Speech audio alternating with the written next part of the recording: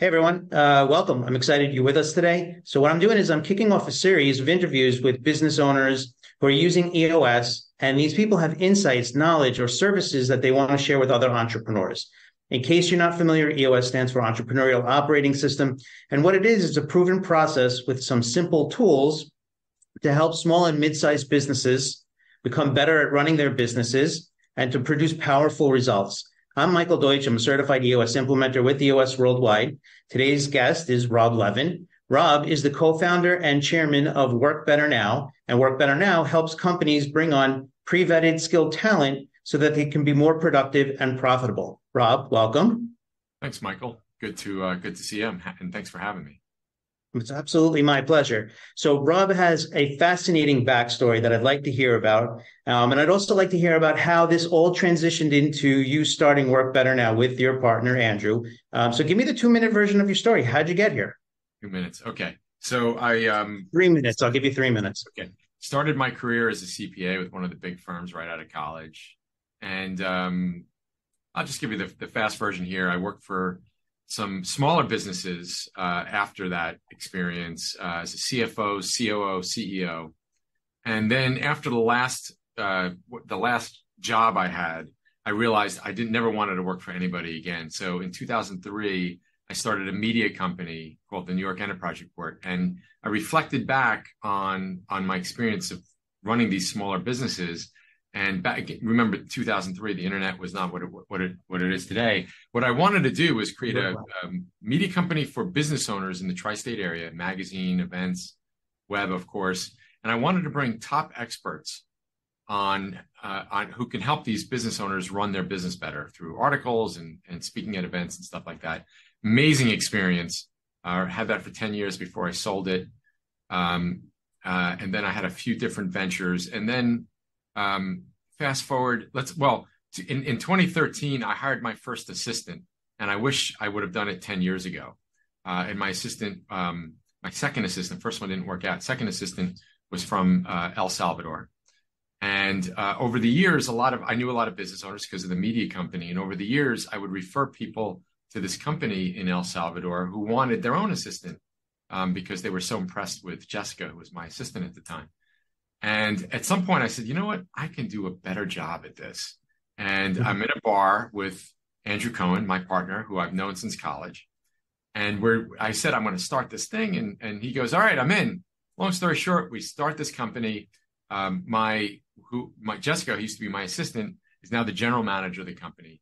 We've pivoted a few times. We can talk about that a little bit. And we've just had unbelievable growth. And it's just really cool because a lot of our friends, our clients, and the difference we're making in our clients' lives and our talents' lives. It's just been one of the best experiences, certainly maybe the best experience I've had professionally in my entire life. Wow, that's fascinating. Actually, the best experience that you've had. What do you attribute that to? So many different things. Number one, for me, having a partner with different skill sets has been amazing. I'm able to focus, EOS speak, I can focus on being the visionary for the most part. And he's the integrator, and that's working out very well. So that's one thing. Number two, we've had this unbelievable growth. We should be making the Inc. 500 next year in our first year of eligibility. And the feedback that we're getting from the clients that we help, because we're providing talent to them, as well as from the talent that we're providing, about the impact that we're making, both on those companies and on the talent, the people that work for the clients, on their lives, it's just overwhelming. So, and then the last thing I'm going to share is, we have these core values. We have 6 core values, and this is the first company where we have some core values and we're actually living them. And that's a very cool experience. When you combine that with the growth and, having a business with one of my best friends, it's just been an amazing experience. Can you share those core values? Do you know them? I'm going to put you on the spot. I can. I'm going to cheat a little bit. So number one, we put our talent first. We work with integrity and transparency. We have a growth mindset. That's not just my partner and I, but the entire company. We work with an ownership mentality. Ownership mentality is something I've been speaking about for years, and we've tapped into this workforce that has it. Work with an excellent attitude, and then pursue excellence. Those are our 6 core values up on our website. Now, I'm as your EOS implementer. For those that don't know, I'm your EOS implementer. I take pride in those core values for you. I've been out speaking with other EOS implementers, or my marketing person who wants a virtual assistant to help her coordinate her schedule, her time, and working with you now. And I always feel proud to introduce you to my network because I know that you truly live those core values. One of the things about being an EOS implementer is we get to see it from the top down. So we know whether you're truly buying into it and living it and believing it. And that's why I always feel comfortable talking about you out there, because I know you do, right? So I'm proud of the work that you did to be able to put your core values in place and to really push them through your organization. Yeah, thank you for that. And having the team buy in and living those core values is just an amazing thing to see. Yeah, I think in general, people don't understand the power of the behaviors of a core value or a set of core values within the organization and how that reflects in productivity and profitability. Because I think it's been so ingrained in us that core values are nice language to have, but they haven't actually learned to live it as a behavior. And once they can do that, it actually does produce and it drives profitability in organization. And it's a separate conversation that we can have for perhaps for another time, because really what I want to do is I want to pivot back into talking more about, Work Better Now, how you do what you do, and the fact that I often rely on you as a resource to understand the talent market and what's going on in general out in the talent market. You and I were speaking recently. You gave me some statistics. I think you said, there's 9 million job openings out there and only 6 million people to fill those openings. I was reading recently the inflation rate is at 3.7. It's been at 3.7 the last couple of months. It was down at 3 in June. And that was down from 9.1 the previous June, but still higher than, let's say the 2% that we really should be trending towards. Now, all this stuff is great, right? I'm throwing a lot of numbers at you. You and I can talk about this stuff all the time. But what does this actually mean for the people on the ground? It's nice to take these high level macro concepts. How do you actually see these concepts playing out for, let's say, an owner who's got 100 person workforce behind them? How do you see it? And, what 3 things might you see in this playing out for that actual owner? Well, first, let's go back to the data and what I realized about a year ago, and then it's not like I heard people talking about a talent crisis, which is what I realized. But because if you ask a business owner, is there a talent crisis for your business? They may not say yes, but when you ask them some questions about the workforce and how it's impacting their companies, they will totally say, oh, yeah, I'm with you. There's a talent crisis. So you mentioned, there's less people looking for jobs than there are jobs being posted. There's still an imbalance. And, if you read the Wall Street Journal all year, you wouldn't know this because the Wall Street Journal's been talking about all the layoffs from the big companies, right? So that's one piece of data. It takes now 6 to 7 weeks to hire somebody. That is really painful for a smaller mid-sized business because it usually took you 2 months to really come to the conclusion you're ready to hire somebody, get that job posting up. And we know that hiring people is probably one of the least favorite things that business owners and their management teams like to do. And then you have, I'm not going to get into inflation so much, but you have increasing salary expectations, not so much, by the way, driven by inflation, really driven by the imbalance that we had right after the pandemic or at the end of the pandemic, the imbalance in terms of supply and demand of the workforce. And then you have, at the end of the day, we have to talk about this. We have a productivity issue in this country. We have a third of the younger generation workforce that comes out and says that I'm going to do the minimum at my job. Not just doing the minimum, but actually saying it. When you put all of that together and you ask most business owners, I would say 8 out of 10, and you're going to hear things like, I have a productivity problem. It's impacting my growth. It's impacting my customer experience, right? I'm not getting back to customers as quickly. It's creating stress on the existing workforce. My A players are leaving because I have C players on the team. These are the types of things that you're hearing, and that's whether you can't operate where you should be or whether you can't grow, either one of those is a pretty major problem that the owner is going to take pretty personally. I was just speaking with an owner actually just today. He's definitely got a bit of a staffing issue, needs more help for sure. He's got someone who's sitting in his operations leadership seat and they're struggling. They're struggling underneath him partially because they don't have enough staff and they're rushing orders. So they're making mistakes on their orders. And in fact, he may actually lose a very big, well-known client because of the mistakes. Problem also is he doesn't have anyone on the sales side strong enough to be able to run business development. So he's got his hands in a little bit of everything. And a lot of this is a result of not having the right people and not having enough people. And those are two common themes that I typically hear. And I was just having this conversation today. And I made him sit down and say, okay, so which one of these are you going to solve today? Because you've got to get yourself out of the weeds, because you've got to start closing business and you've got to start delivering properly so you don't lose clients out the back end. That's right. And that's a big challenge that I see with people when they come to me initially. As I mentioned before, 90 to 95% of the people, I can boil down their issues to people or process. And in many cases, it's both, because they're really strongly intertwined. Yeah. Right. So I can always tie it back into either one of those. Yeah. Yeah. It's a real problem.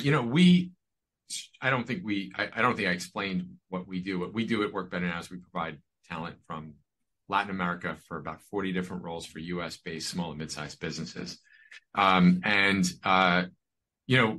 I think there's a few things that companies can be doing. Number one is expand your talent, right? So look remote. Certainly if you're in a place like New York City, looking remote is going to provide you with a lot more talent and probably at a lower cost. Consider overseas, which is where companies like we come in. But there's some other things you could do too. I think number one, you talked about customers going out the back door while you're bringing in new customers in the front door. You got to do the same with talent. So you have to really look at retaining your talent and attracting talent. And actually, there are several things you can do that will help both of those things.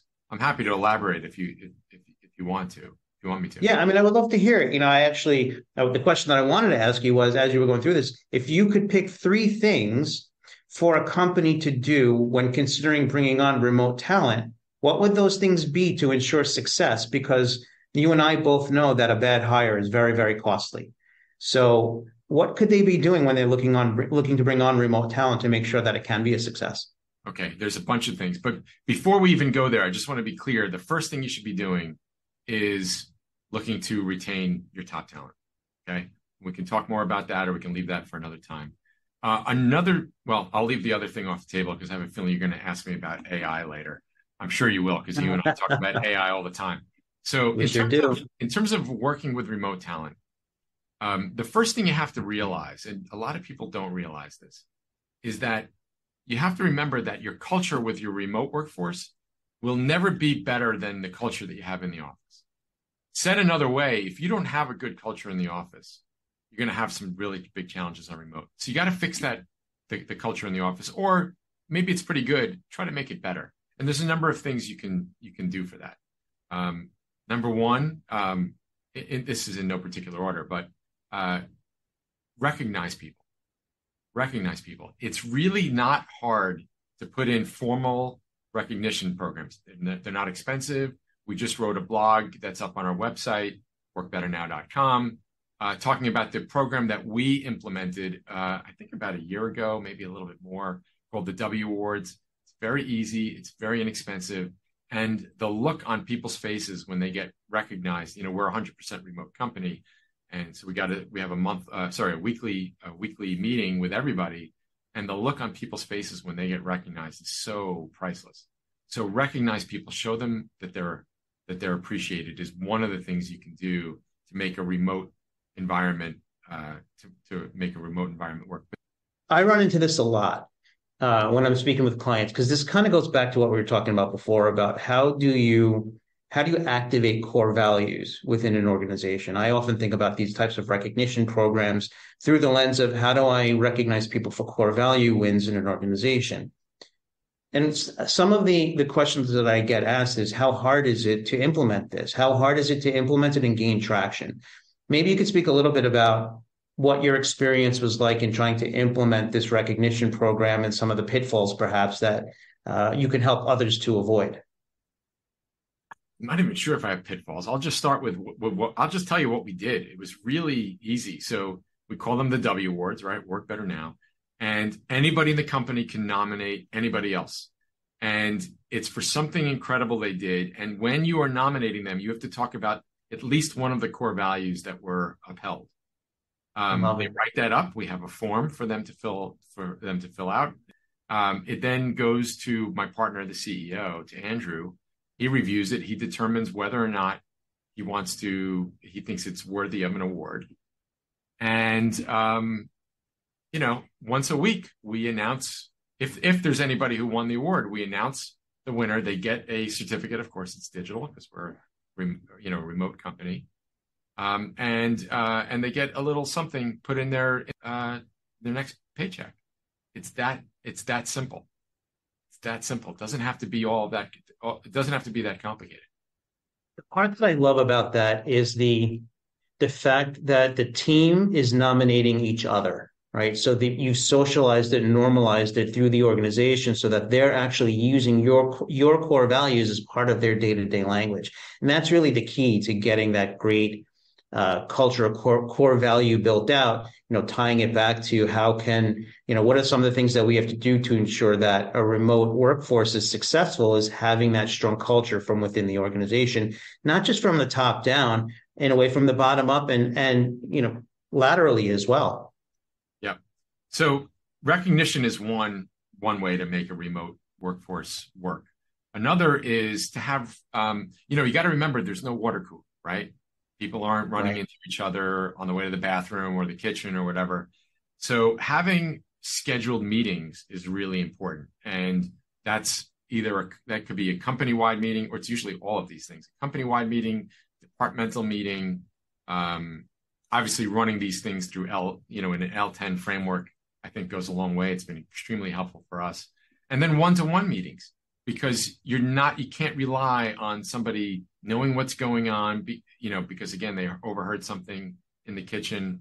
It's important to have those scheduled. The other thing it's important to do when you have remote workforce is be really clear on what the rules are, right? So when you have people working remotely, yeah, they're probably really enjoying that because maybe they don't have the commute, et cetera. But there's probably other reasons. Let's be realistic. There's other reasons, right? They might want to take the kids to school. Maybe they want to go to the gym. Whatever the rules are, I'm not telling you what they should be, but just be really clear on what they are, what that looks like. How do you communicate as a company? Is it through chat? Is it through email? When do you pick up the video phone and have a chat? Be clear about not only the tools you use, but when you should use them.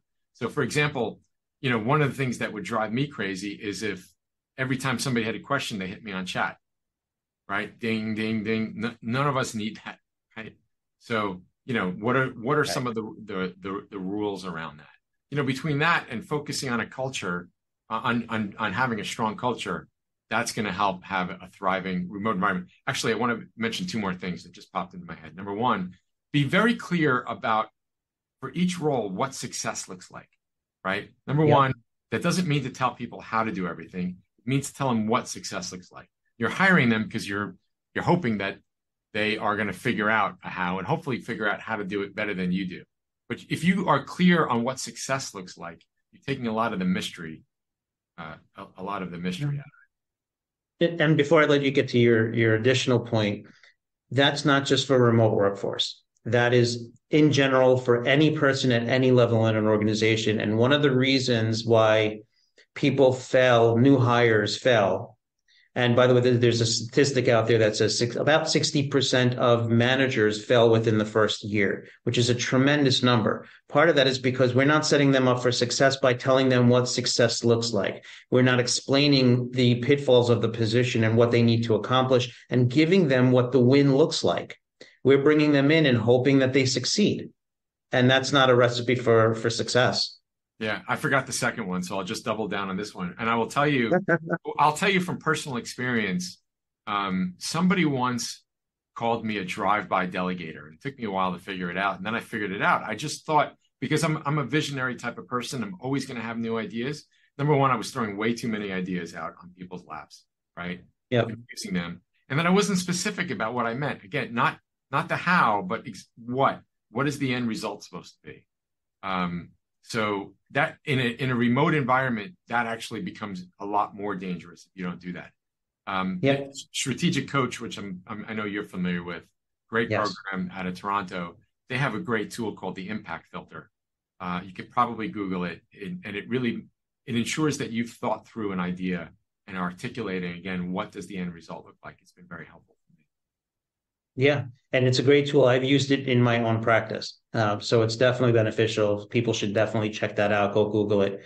I'm going to go into something that you had said before. You knew it was coming. We talk a lot about AI. You and I have been talking about it for, I don't know, at least 6 months, maybe more. And it's been basically one of the main topics of conversation in the business world for the last year or so since OpenAI released ChatGPT 3.5, right? So how is WBN looking at AI? How are you guys using AI? Where are things going with AI for you? So let's go back to our mission, right? Our mission is we want to expand the capabilities of our talent and of our clients, right? And so when you think about AI, and we were also talking about the talent crisis, right? One of the issues with the talent crisis, you have a productivity issue. AI, and I'm going to put automation in there too, use them separately. AI and automation can really help companies with the talent crisis, in addition to helping them in many, many, many other ways. But with AI, you can take a lot of tasks, same with automation, a lot of tasks that take a long time, and you can have AI do it. It doesn't cost you anything, or it doesn't cost you much. For the right tasks, it's going to produce amazing results. So the way we are thinking about this is when ChatGPT 3.5 came out, we really thought about this for a little bit. And me with the visionary hat was thinking, you know what? I guarantee you, people are going to start to ask, well, how is AI going to impact your business, right? Yeah. And I thought about it. I thought about it. And I remembered that, look, most small and mid-sized businesses usually they're not the quickest, nor should they be the first, but they're not the quickest when it comes to adopting new technologies, right? So we are going to help them do that. What we decided we were going to do is we were going to AI enable our clients through our workforce. Now the next question is, well, how are we doing that? So the first thing we realized that we had to do is we had to start using AI ourselves. So earlier this year, at our L10 meeting with our leadership team, I said to the team, hey guys, AI is going to be a big part of our business. I want you to experiment. Take a few hours every week. If you need a few $100s or $1,000 for budget to buy something, go ahead. And I want you to experiment, and I want you to document it. And amazing thing. First of all, you notice I was not the one who said, I'm going to figure out the AI stuff. Number one, I'm a who, not how kind of guy. At least I am these days. And number two, I'm the older guy. The digital native people who work for us, our leadership team, they're younger, they're digital natives. They're going to do a much better job at figuring this out than I am, and they have. So the results have been amazing. We're already using AI throughout the organization. We're going to start blogging on our experiences soon, and we just announced that we're launching the pilot of WBN Academy, which is a continuous education program for all of our remote professionals that work for our clients. And it's going to be working on a tenure basis, so our more senior remote professionals get to participate soon. And they're going to learn a number of things. AI is only one of them, but it's a cornerstone. And the idea is that they will then AI enable, our clients. And we're so excited about it. We got some amazing feedback from some clients. But the first step was we had to start using it ourselves, right? And we had to start experimenting with ourselves.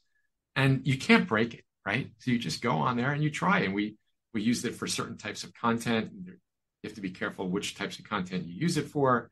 It's not really, you can't expect AI to write a good blog for you. And I can talk about that a whole nother time, but you would use it to analyze data. We're using automation throughout the business, not only on the CRM side, but on our operations side. And it's making huge impacts. We're getting rid of spreadsheets, which are terrible for an organization. But again, we started using it ourselves, and now we're in a position to roll it out with our remote professionals. Very excited You know about what I love that you said? You used the term, you said that we are helping to AI enable our clients. And I love that because for a few reasons, but it hit on a topic that I was speaking about actually again this morning with with an EOS implementer, another EOS implementer, because believe it or not, we actually know each other and we work well together with each other and we like each other. But we were actually talking about just state of affairs of business and general markets, and AI came up, and we see the trends and the changes in the work environment related to AI. And he made a very interesting point. He said, the big companies are going to very quickly figure out AI in their organization. And the fear is that the small and mid-sized companies are going to be too slow to respond and are going to get buried by the bigger organizations who have the time, the money, the resources to be able to dedicate into it. This was his explanation on it. Yeah. And I thought there was some validity to it. So when a company like WBN can come in and help to, as you put it, AI enable their clients, you're helping them keep up with the big boys. And that's what I'd like to hear. That's the part that I was really fascinated with when you just mentioned that, and as you were talking about how WBN is using AI. Yeah, I don't know if the big companies using AI are going to, quash the little companies using AI, or if it's going to be other small and mid-sized businesses using AI are going to quash, those small businesses that are not using AI. If you are not using AI, I think it was Peter Diamandis said, if you're not, there's going to be two kinds of companies in 2030, right? Those either using AI or those that are out of business. And it's going to be a painful road for those companies that don't start using AI. They're going to just start seeing diminished revenues, diminished margins, working much harder. It's going to be a competitive disadvantage. I'm 100% sure about that. There's no question that's going to be the case. It's a transformative technology. And I agree. It's not going to be hard for you to implement it in your company. Just start somewhere. Yeah, and I think a lot of people are fearful of it.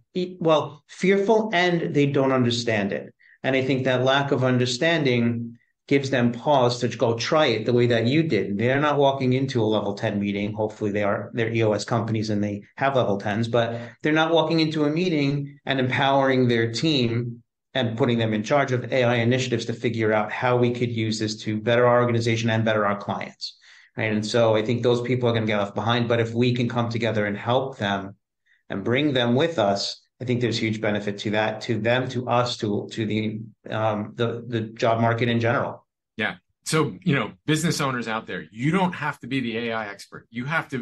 All you have to do is say, all right, I know that this is really powerful and we're going to find a way to do it, and then enable your team to do it. You have to hire, I don't know if you're going to, if companies, if there's good AI consultants for small businesses out there yet, but again, it's not about you figuring it out. It's about either somebody on your team or you bringing somebody on your team that can help figure out how this will help improve the customer experience, improve efficiencies in the company. There's so many different things it could do. If you could make one recommendation on where they should start, what part of the business do you think that would be a good starting point for them? Yeah, I can't tell you the part. What I can tell you is some of the things that we've done.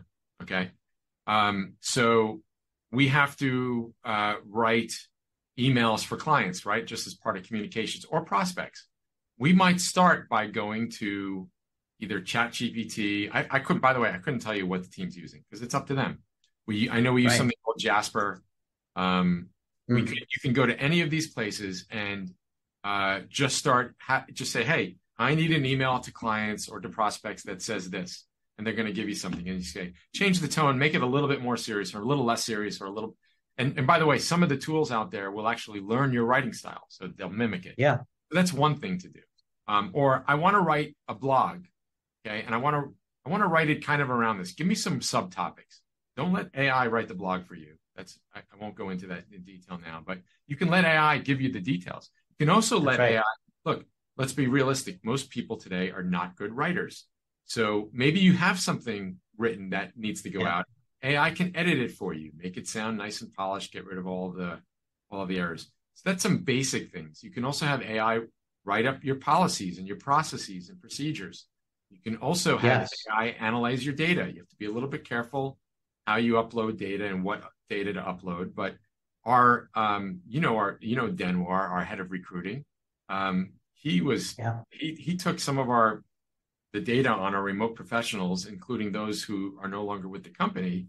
He took out obviously any personal identifying information, and he basically said, AI, just analyze this. He put up a whole bunch of data, and he got amazing information on retention data based on country, based on tenure and role, things that would have taken days, if not months, to figure out. He got this feedback in 2 minutes, and it was actionable. He's like, all right, by the way, the fact that he didn't have to spend a month on it meant he could spend the time looking at the results of the analysis from AI and then thinking about, all right, now what do I need to do to leverage this? Really, really powerful. These are some very basic steps. On the automation side, most companies, well, some companies are using CRM now that has at least some basic automation, right? If somebody clicks on this email, do this. If they don't click on this email after 3 days, do this. You can use that CRM. I've been doing this for years. You can use those same CRM tools to run some of your operations. There's no reason you can't. It just takes a little bit of thought. So it's not just AI, it's automation. You check out things like Zapier, which will connect one piece of software, systems, your CRM to your to QuickBooks or whatever accounting or ERP software you're using. Connect your software so that you don't need somebody to re-enter and make a mistake and take all of that time. There's so many things. They're easy to do. You just got to start experimenting and be committed to accepting the change and now harnessing it. I mean, those are all amazing points and great places to start. One thing that I've done in the AI world for myself is I have a lot of ideas rummaging around in my head. So if I want to write an article, where do I start? I'll get a theme and I'll use AI to help me generate, or I should say, focus in my thoughts to give me a consistent theme that I can use. And then I end up writing based on that, because otherwise I'll end up with like a 35-page blog that no one's ever going to read. Right. That's not helpful for anybody. But that really has helped save me a lot of time in the brainstorming portion of it. Yeah, and that's what I was alluding to earlier. You just have to be a little careful using AI for marketing content, like say for blog writing. You can use it for ideas, you can use it for editing. Don't use it for the meat and potatoes, because if you want to use content, and I've been in the content business also for a long time. If you want to use content for marketing purposes, think about it this way. It needs to change the point of view of the reader or whoever's consuming the content. And that is not going to likely come from AI, because AI is what's already out there. AI is not recreating the wheel, right? They're just taking what's out there. You are the expert, whether you have a plumbing firm or you have a consulting firm, right? Either way, you know what your clients are paying for, right? You know where the value is. That's what your content should be based on. But AI can help you in the beginning and help you at the end. Great. I don't think that it should remove the personal touch. I absolutely don't believe in that whatsoever. I think you and your personality still needs to be involved in your writing, in your business. And I agree with that 100%. So there are a lot of companies out there that are offering similar services to what you do. So if a company, a client is out there and they're in the market for a virtual assistant, what things should they be looking for? Give me 3 things that they should be looking for to make sure that they're speaking with the right companies when looking for a virtual assistant. Okay, so first off, so we're on the same page. When we started, we were just providing virtual assistants for business owner. We believe every business owner should have an assistant. We now provide over 40 roles. I think it might be over 50 now, from marketing coordinators to project managers to customer service reps, and on and on and on. Some very unique ones too. And we do this all with talent from Latin America. So if you're thinking about, let's say, hiring overseas talent and you don't want to do it directly, which can be challenging, you want to use what we call a talent provider. There's a lot of companies like us. In fact, a lot of companies are starting to look exactly like us, which is very, very flattering. And we're not the only company out there. And by the way, there's other companies that do a pretty good job. So I don't want to talk about what we do, but instead I'll give you questions that you can ask these talent providers. And you should also follow up with references, from clients asking the same questions. Here's some of them. Number one, what is the process they use when people are applying to them? What's the process they use to screen those candidates based on skills? Same question goes for English. How are they assessing English? How are they assessing it verbally? And how are they assessing their written English as well? How many interviews do they do before they're putting those candidates in front of you? And what does that process look like? And then there's plenty of them, but here's just maybe the last one for now. How are they actually matching the candidates that they're interviewing with the people that you need? Not only the skills, but the cultural fit, the personality fit, et cetera. So those are a few questions to ask companies like us, these talent providers that can help you tap into the overseas talent pool. I love that, because that match, again, goes back to a lot of the cultural impact that we had from before, is they still have to match the culture of your organization. And you need to know that the partner that you're working with really has that in mind. They're really looking for the right fit for your organization, because obviously that benefits everyone. They're not looking to just fill a slot. They're looking to fill a slot with the right person. That's the key. That's the key. And that's what we spent. Neither my partner nor I had experience in anything related to talent in terms of providing that as a service, or what one day we will call ourselves TAAS, talent as a service. And because of that lack of experience, I think we approach things very differently, which is, how do we make this not only easy for the client, but compelling for the client and very effective for the client, which is why, as you know, we have clients with 6, 7, 8, 9, 10. We now have one client with 13 of our professionals, and really amazing. Looking at us as a talent partner. We didn't use traditional staffing models because we just didn't know any better. We just said, what if we were a client, how would we want this done? And I love that. That's the best way to approach everything. I always voice a customer, voice a client is, what do they need? What do they want? How can we help them? Not just how can we help ourselves? Helping them helps us too, right? And so I always believe in that. And I think that's the best way of looking at it. So I love the fact that we came at it from that way. So last question, and I really want to end on a fun note.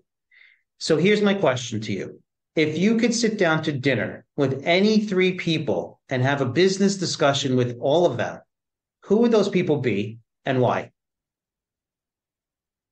Let's see here. I'm going to go a little traditional here. I'm going to go Elon Musk. I'd be a little nervous just because he's probably a really hard guy to follow in terms of, he's probably thinking 20 times faster than he's speaking, but just the way he thinks differently, I want to get access to that. Going really traditional with Warren Buffett on just kind of taking a long view, and sort of when I think about Buffett, and what I'd love to learn more about from him is just finding those right lever points and doing those same things over and over again when everybody else is going after the shiny the shiny object. And then the third one is going to probably be a successful sports coach. And who might that be? It might be like a Phil Jackson. Okay. A little painful because I was a Knicks fan in the 90s. Yep. So still I remember it. Yes, still have those beatings, but in my mind. But I want to know, what is the key in getting not only the most out of people, but getting people to work together as a team, particularly when you have, in his case, a few superstars. So those are 3 that I'd probably invite. If you ask me tomorrow, I might have another 3, but those are the 3 for today. What I find interesting about that is, one, I'd want to talk to Phil Jackson and find out how he got people to buy into his system, right? And it was a relatively newish system. His spin on it was new. So how did he get everybody to buy in? And frankly, I just want to see Buffett and Elon Musk going at it, because that's got to be fascinating. The old versus the young, and the traditional versus the progressive, and complete polar opposites. I think that would be a fascinating conversation. Yeah, you can just listen, and to those 2 going at it, and then Phil coming in from like a Zen point. It'll be really interesting. That's right. You come in from the Zen point of view. I get I love it. Anyway, Rob, thank you so much. If people out there, if you don't know Rob, you should. So, Rob, tell us a little bit about how they can get in touch with you or to find out more about Work Better Now if they're interested in remote professionals. Where do they go? WorkBetterNow.com. Everything you need is on the site, including we have plenty of blogs about managing remote talent and all of that stuff. We'll have some AI related blogs soon. And for me, you can just find me on LinkedIn, Robert Levin, Work Better Now. I'll pop up. I'll see you there. Perfect. Perfect. Thank you so much, Rob. I really appreciate your time. Thank you. Thanks for having me, Michael.